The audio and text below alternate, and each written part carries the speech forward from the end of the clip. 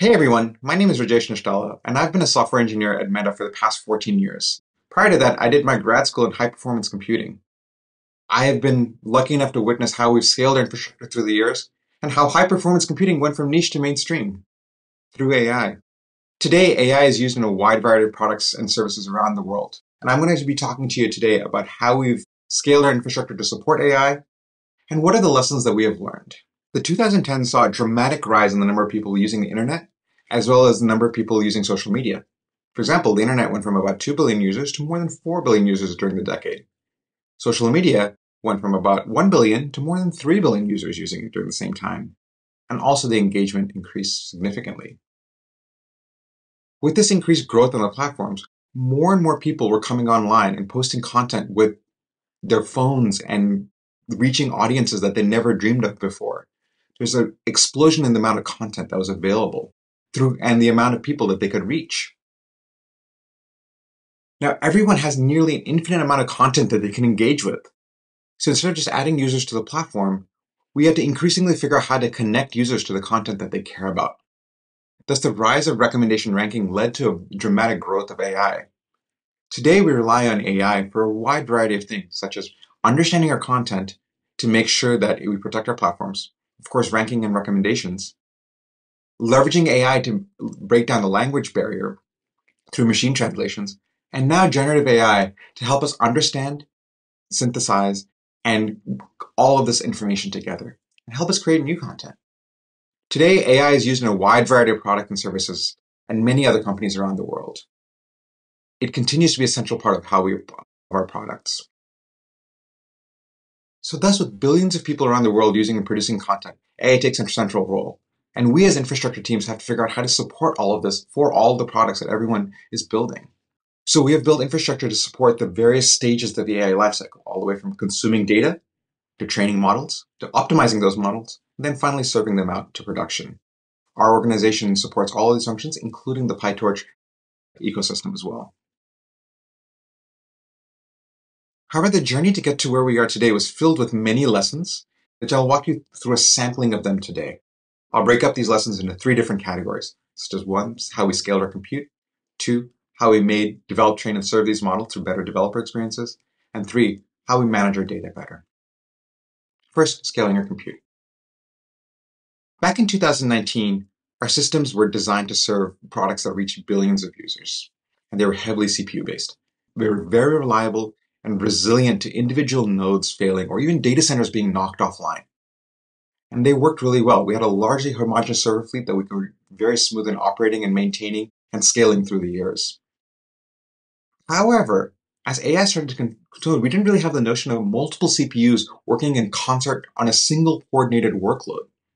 The closest thing that we had was our large MapReduce jobs, but the latency, throughput, coordination, and communication requirements were very different.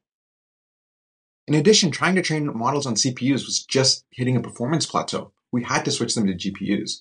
So while our infrastructure was heavily optimized for distributed system one type of workload, we had to take a lot of pains to transfer that to make it work for AI. It's like fitting a square peg into a round hole. On the other side, high-performance computing had been largely in the realm of scientific computing, such as understanding how our climate is working. With the rise of AI, a lot of the techniques that were in the scientific computing and high-performance computing industries were needed to make AI scale. So thus, we were in this interesting predicament. On one side, you have high-performance computing applications that are very targeted, very niche, domain-specific environments. And on the other side, you have these distributed systems that are responsible for serving products across billions of users around the world that had to be highly resilient. And we had to bring these worlds together. And that was a big challenge for us in AI infrastructure. How do we do that? How do we build infrastructure that can serve the needs of AI while withstanding the failures that we see in a production environment? Once we made progress towards scaling AI and bringing these worlds together, we were able to run jobs in the hundreds or maybe low thousands of GPUs. Then Gen AI came. And where we needed to run larger and larger models, tens of thousands of GPUs needed to work together in unison.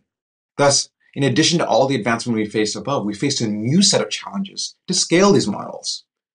We had to figure out how to minimize the cost of failures, because whenever a single node got knocked offline, the entire job had to come to a halt and then we restarted.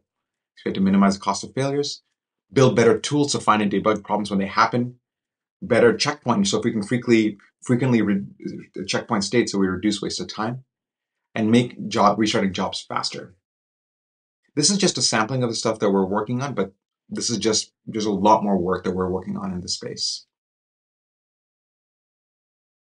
In the early days of Facebook, we realized that it was really important for us to optimize the entire hardware and software stack together. We went all the way from the physical data center buildings and layouts themselves, all the way through the hardware and network to make sure that the entire end-to-end stack was optimized and they were able to scale. Our efforts around open compute were very successful and critical to how we scaled our infra through the years. As we switched to AI, a big missing piece of that end-to-end optimization strategy was the lack of the GPUs. So we have embarked on an ambitious journey to develop and deploy our own silicon to better optimize the entire stack together. As we continue to scale our compute resources and provide infrastructure optimized for AI, we have to now figure out how to make this useful and make it easier to develop, train, and serve models. In 2019, most of the models deployed were sparse neural networks, authored and run in Caffe2 using asynchronous training. PyTorch started to establish itself as a de facto industry language for AI, but our production models weren't using it. So in 2019, we made a concerted effort to port all our models over to PyTorch so that we could better leverage the advancements of the industry and make sure that we could leverage their GPUs to train larger and larger models. At the time, our focus was making sure that we could develop these models as efficiently as possible and make sure our developers could iterate as fast as possible to continue to leverage the gains of AI in our products. This meant that we highly optimized the entire stack all the way from the model authoring through running the entire thing. And the company saw a lot of amazing gains from it. However, in late 2022, 2023, we started to realize that sparse neural networks were not the only modeling paradigm. A shift was coming. There's a new type of modeling architecture started to emerge that were critical to our success, such as the transformers and Gen AI. We had thus optimized infrastructure for one specific class of models that made development of this new other class of models cumbersome. And so we had to quickly backtrack and be able to make our infrastructure more flexible than it was. We had overfit our infrastructure to one type of model architecture. Interestingly enough, when it comes to serving our models through inference, we had the opposite problem. On that side, different teams had built bespoke solutions that were targeted for their specific niche use cases. And we didn't have a centralized way to upgrade. We didn't have a centralized way to kind of coordinate all of this together.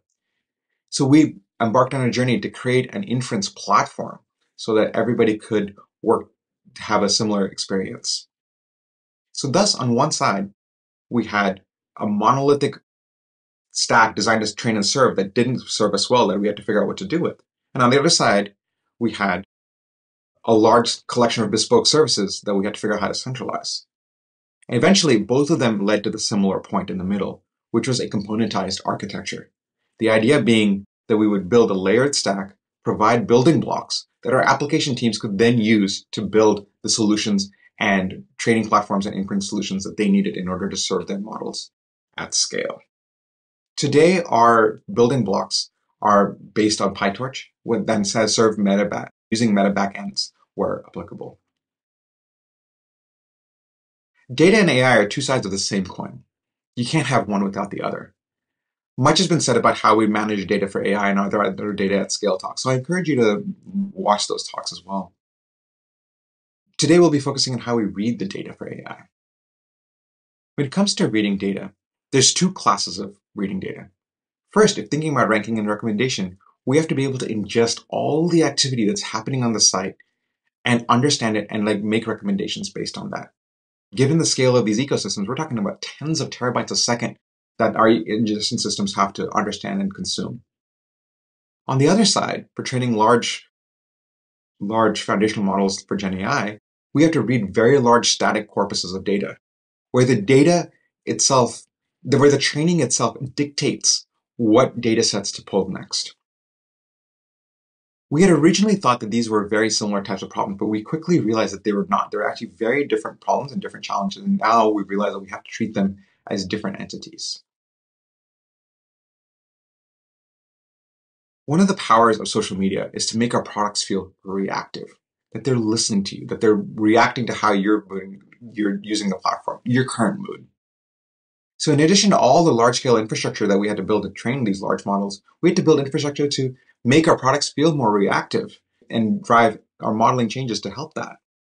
So these systems would log the events and log the activity that you're doing, update the models based on what you're working on, and then push them out so that the next generation of content can get updated. And all of this has to be done in the order of minutes, if not faster. While we have come a long way in AI infrastructure, we still have a long way to go. The rise of large foundational models is pushing the boundaries of how we scale these models, how we use these models, and how, most importantly, how we enhance our products through the power of AI. Of course, with the rise of AI, we have to think about the ramifications of accuracy and making sure that as we grow the ecosystem, we have to do it in a responsible way. Well, there's a lot of promise around what AI could deliver. The reality is that we're still very far from that. There are a lot of open questions to answer, a lot of challenges to solve, and above all else, for this community, how do we actually take the power of AI and deliver it through world-class products, which I'm very excited to hear about today. As Mark recently announced, we're having ambitious plans to support 600,000 GPUs in our fleet. AI is going to continue to grow at a tremendous pace, and we view our role in AI infra to be able to support this rapid scale of innovation and, most importantly, make sure our products are successful and we deliver the power of AI to billions of people around the world. We're really looking forward to the next set of challenges ahead of us, and our job is just 1% finished. Thank you.